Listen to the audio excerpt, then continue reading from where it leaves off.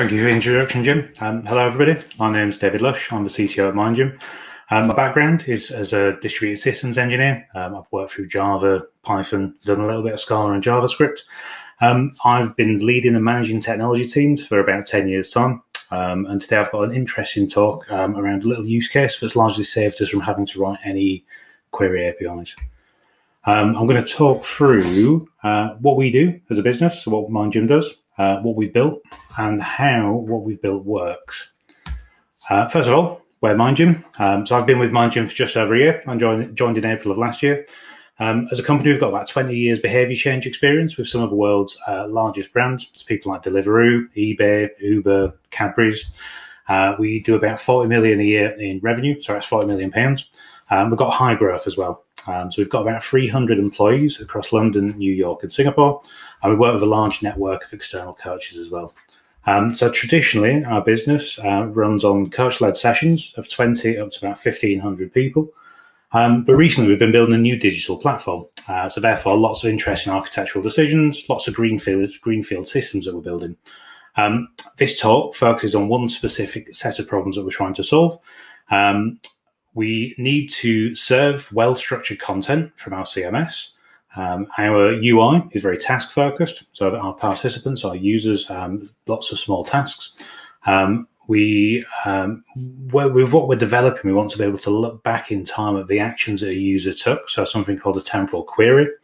And we don't really want to write lots of rigid REST APIs and maintain the source code that comes with that. So first of all, what have we built? The core of our platform makes use of event sourcing and CQRS. It's probably worth touching on that because not everybody's come across it in their working lives.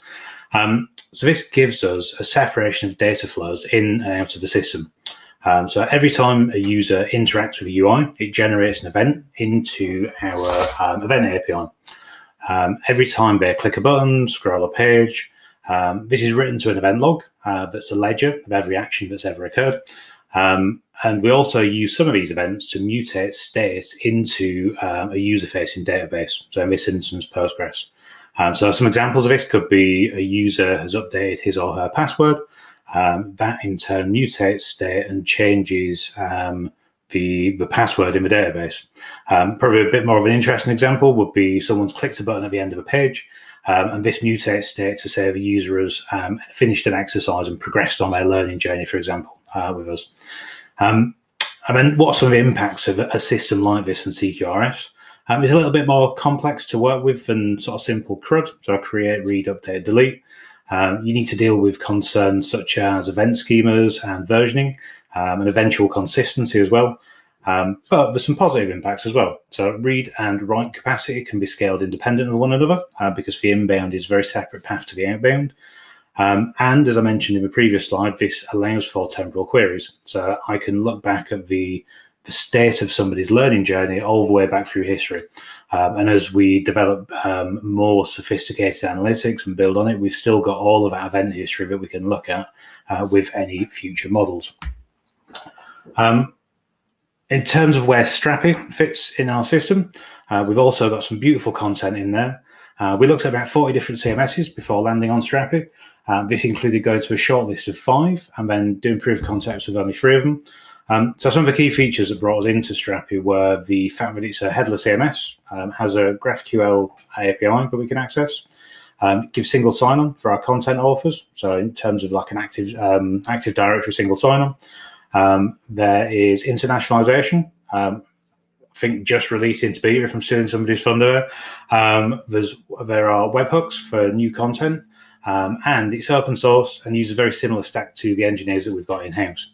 The killer features for really though are around being able to define custom content types and define dynamic zones for our content authors. So we can put good guardrails around content, but still allow some freedom in certain areas inside of the content model. It also allows us to build a one-to-one relationship between our UI component library and our content schema. Leading on from this brings up a challenge. We've got 2 key data sources in this instance. We have our CQS restore, and we have the content that we've got in Strapi. we want to be able to access birth from the UI. We need this to be secure. There's a few different options for how we can tackle this. We can write some APIs for the read store and access the birth for read store and Strapi separately. We could put a GraphQL server on the read store and again access from both separately.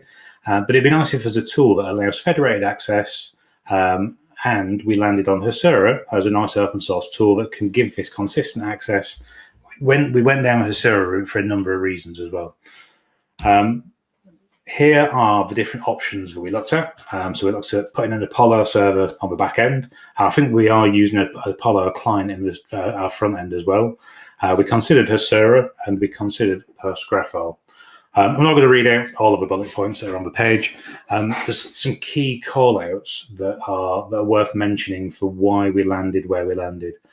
So Hasura gave a really nice out-of-the-box experience with no real coding required.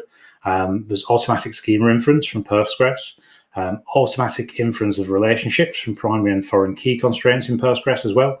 And that remote schema concept allowed us to bridge our pre-existing Strapi GraphQL endpoint. One thing that's worth mentioning is we found the configuration a little bit painful, as it was all API calls rather than declarative and sort of config files at provisioning and deployment time. This could be that we've missed something or it's a new feature that's come out since. So if I move on into how does this all work a little bit for us. I'll start with something really simple. So this is Strapi content for us. This is how it looks in the browser. You've probably all done this a million times. If you want to look at the same, you'd be going to open the DevTools, open the network tab, filter down to XHR. And for us, this comes up as GraphQL in that list, just because that's the name of the endpoint for us. In this instance, this is a content for a card that lives on our home screen. And again, nothing too special to call out. It's all quite standard. Very similar example. So again, this is in the DevTools and XHR. In this instance, we're retrieving data from our Postgres where the schema has been automatically inferred by Hasura for us.